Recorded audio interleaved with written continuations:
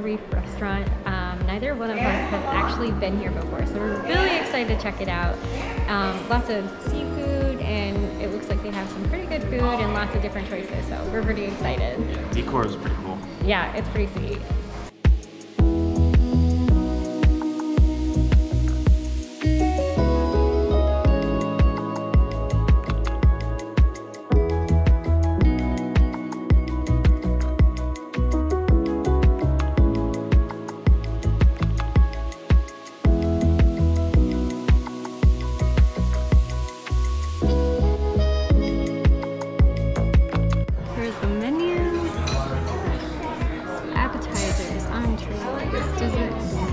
Oh my goodness, there's like a stingray. I just missed it. Oh, that's amazing. I love it. Okay, so I ordered the reef salad. I got the mushroom ravioli and the New England clam chowder, which is showing up right now. Which is here. Thank you. Perfect timing. Looks pretty good. Got a favorite? So it's got like bacon bits. It's got some veggies. Potatoes. I assume there's clam in there somewhere. Yes, it's a New England clam chowder. So it's gonna have a little bit of we just potatoes. These guys. Right. All right. It's really hot. Is it? Yeah. Yeah, I can see it. It seems a little weird eating a bunch of fish in front of a bunch of fish.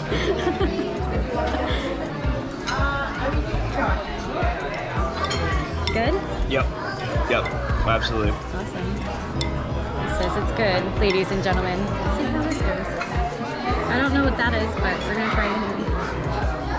I'm pretty sure it's like a tomato or a carrot, maybe. It's pretty good though. Yeah. Thumbs up. Let me see it again. Thumbs up.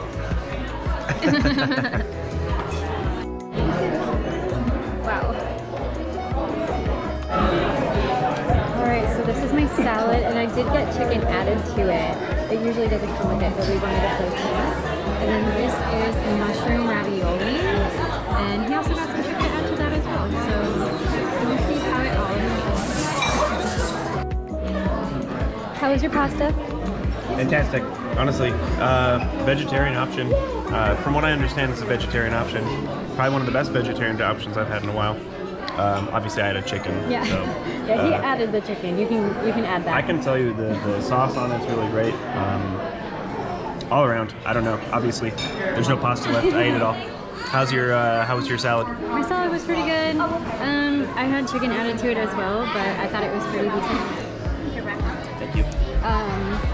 Yeah, I mean, there's a lot of like pickled items in here. Like there's pomegranate and like pickled onions and actual like pickles.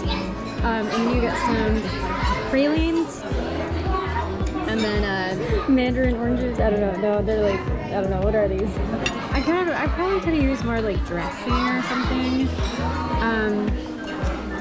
So it wasn't like a super strong flavor in anything. So yeah. Thank you. I thought it was pretty good though. So I think all in all, it was pretty good. Oh, I think so. I was pleasantly surprised. Awkwardly enough, what did I say to you? I didn't know that restaurant even existed, and we just went in and checked it out.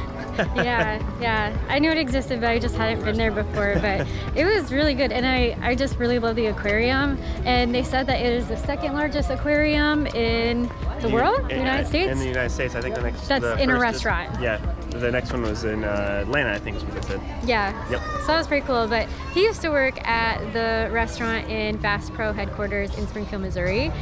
And that was pretty big, but apparently that's not in the running for the top 2 or 3. Yeah. Aquarium here, they were when they said it was the second largest in the United States, it was kind of didn't seem like it was like that was real until she said that it was actually connected to the main one here at Disney, or the one at the Seas.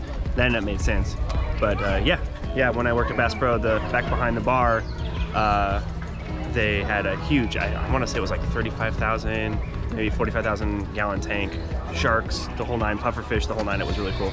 It was pretty sweet. Yeah, I saw it. I didn't work there, but I saw it. It was pretty sweet. But we're gonna check out the actual aquarium back here behind Living with the Seas. We've never really done that. We started to at one point, but then like we had back when they had Fast Pass. Our Fast Pass time like hit, so we had to go ride some things. But yeah, so we're gonna go check it out.